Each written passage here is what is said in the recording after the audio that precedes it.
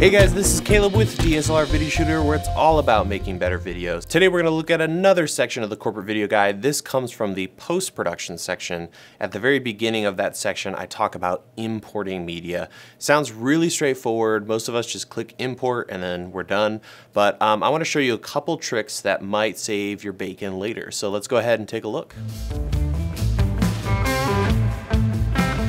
In this first section of post-production, we're going to talk about ingesting media, which is really important because this is where all of that precious data that we captured gets over to our computer and our hard drive. So it's important to have a system in place so that nothing gets lost during that import. I'll show you how I deal with importing, and it involves the process we already set up when we talked about media management on set. So let's head over to the computer and take a look. So the first thing I do when ingesting cards is I take the first card I'm going to import and I peel off that piece of tape that we created earlier. Plug in the card to my computer and I put that piece of tape right on the computer where I'm plugging it in.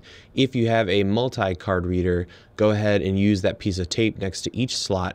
This way we can tell exactly which card is which, and we can keep track of all that. Once I have my card in, I go ahead and make sure my project is set up. So you can see on my RAID here, I have a sample project. I created this using post haste, which we have already talked about.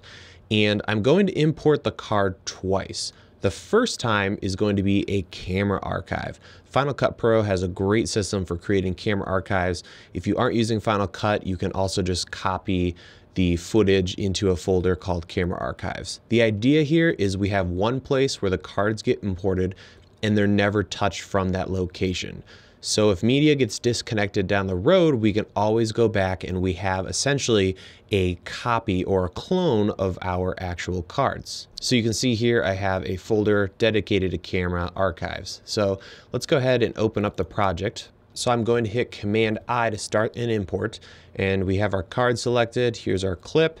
And you can see down in the lower left here, we have this button that says Create Archive. I'm going to click that and select our RAID, our project, and then I'm going to navigate to the camera archives. If you have a shoot with several different days, it's a good idea to go ahead and date that folder. And then I'm going to change the camera name to A1 and then dash, and I leave the Canon in, that way I can tell it's from the C100. So now we know that this is camera A, card 1.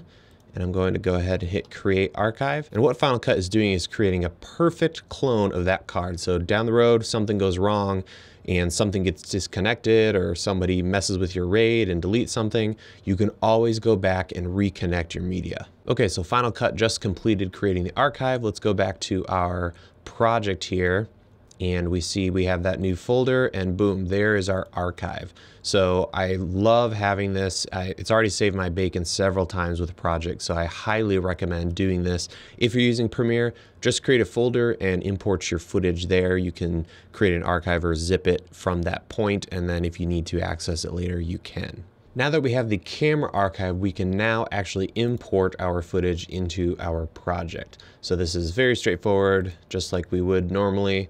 I hit import here, and there's our clip. So the idea here is we have our camera archive nice and safe, and then we have our actual import into the project that we can go ahead and start editing with. Once the import is complete, we know we can take the card out of our computer, unlock the card, and it is ready for use, knowing that we have 2 copies of it on our machine. So that's kind of a process I've been using to import media for about 6 months now.